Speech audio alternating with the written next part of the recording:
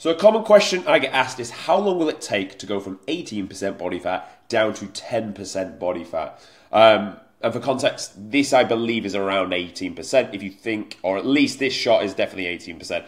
If you think I am leaner, it's just I have thick, blocky abs, done about 1 million sit-ups in the army, so that's why I may look leaner, but I believe we're sat around 18%. So, how long will this take? That's what we're going to cover in this video. If you're new to the channel, welcome. My name is Tom Sergi. I run the Gorilla Platoon, which is an online physique transformation program, where we get results like this, and we had another one come out today, which I'll do a video on tomorrow, and we'll get his picture up onto the board as well. So, this video was inspired from a viewer, and he said, I'm struggling to go from 17/18% body fat to around 13 or 14. I mean, obviously he wants to go to 10, I should hope, not just stop at 13 or 14. How long is it going to take? I already lost 8 kg, and now I'm sitting at 70 kg. Still on the deficit third month, I feel flat, fat, and when will I start to see real changes? So the first thing I would say is if you've lost 8 kilograms and you were 17 or 18% body fat, I don't think you estimated that quite correctly. Because you can expect that 0.8 of a kilogram will equate to 1% of body fat drop. And you can drop that off in a week. So to go from, let's say, even 18 down to 13, you should be able to knock off in around about 5 weeks, maybe 6. But pretty much like you're going to knock off 1 kilo a week. So if you've been dieting for, well, you've lost 8 kilos already, it tells me you either lost muscle, which tells me you're not training hard enough. And if that's the case, go and watch my video on how to know if you are training hard enough and just look at the speed of the last repetition. In summary, it wants to be about 3 to 4 seconds on the way back up across every set. If you haven't lost muscle and you have lost body fat, and of course, don't get me wrong, first kilo that comes off, probably a bit of inflammation, probably some water weight. But even still, if you've lost 8 kilos, you should at least be sat at around 11 if you started at 18, which tells me that you probably just overestimated where you thought you were. Ultimately, if you can't see your abs yet, you're not 10% body fat, as you well know. But you want to go from 13 or 14 anyway. That, from where you're at 18, should honestly take like 4 weeks, if that. When you say, I feel flat, what you mean is, well, it's fine that you should feel flat, and you will feel flat, because you're going to be in a calorie deficit. Your carbohydrate intake may be, well, it will be less than what you would want it to be. Therefore, do that over 8 weeks and you will start to feel flat, like glycogen has left the muscle. It's not an issue. You can start to run a high carb day with that. But if you're 14% body fat, I won't be running a high carb day. Really, once you get down to around 12, then you start to do that, and that's to get you down towards the 10.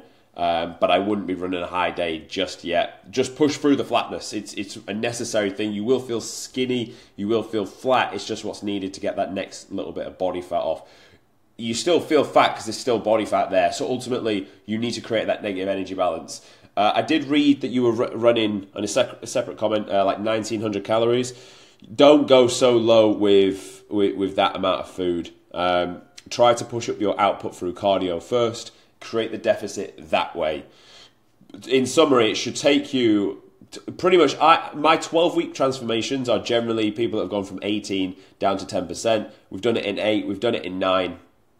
But if you start at 17 and 18% body fat, the way I like to run it is, guys, if you are 17 or 18, thinking, well, how do I approach this? This would be my actionable steps to you.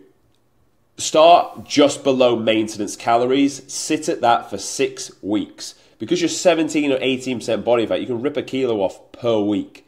So at least for 4 or 5 weeks, you can sit just below maintenance. From there, you're going to give yourself enough food to drive performance in the gym. Therefore, your numbers will increase. Train like a fucking psychopath. Give that muscle a reason to grow. Now, with that, you're going to walk 10k steps, and you're going to leave cardio out for the time being. When you've ran that for 5 weeks, you're then going to be aggressive to get the body fat off. So then what you're going to do is pull calories down and make sure you're pulling off 1 kilogram every week. If you're not, take from food, 200 calories. If you're not, increase through cardio, 20 minutes daily, 30 minutes daily, 40 minutes daily until you get down towards the goal. If you're not seeing changes, it's because your deficit is not great enough for your body to make those changes. That is the long and short of it. And you would just rinse that out until you get to the goal. So honestly, in this guy's situation, he probably started too high in body fat, overestimating it. Great job on losing the 8 kilo. I really will say that, unless it was muscle. Make sure you are training hard enough. You still are going to have to diet. If you feel flat, honestly suck it up and then push through this phase and get that body fat off until you're at least lean and flat. Run a high carb day, which I've done plenty of videos on, and then you're going to fill yourself up, drag yourself flat until you're at the goal point of 10% body fat. And that is how I would approach it. So hopefully you found it useful. If you did, great. Submit your own questions in and I will respond to them in a video. This is a little bit of a niche question, you could say, but if you think they're going to be generally good questions and most people struggle with them, fire them in, answer them, and then we'll take it from there. Thanks for watching, and I'll see you tomorrow.